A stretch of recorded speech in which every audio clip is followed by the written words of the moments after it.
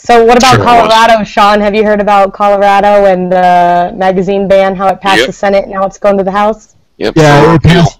Yep, passed the Senate. It's got to go to the House. It's going to lose in the House. Yeah, the House is just going to bury it, unfortunately. Yeah, but this is the second time that it's been put forth. So the Republican Senate is doing exactly what I would expect of them, and we'll see what happens. I think they're going to keep trying. I think they're going to keep going.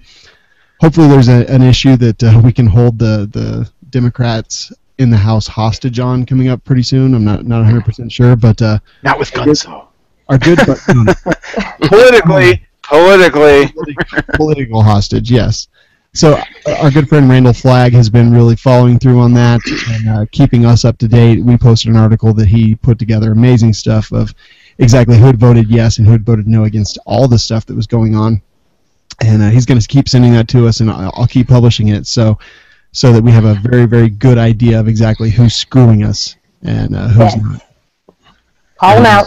Yep, Michael Merrifield, dick. Okay. You heard it here first. Big bag of them. Exactly.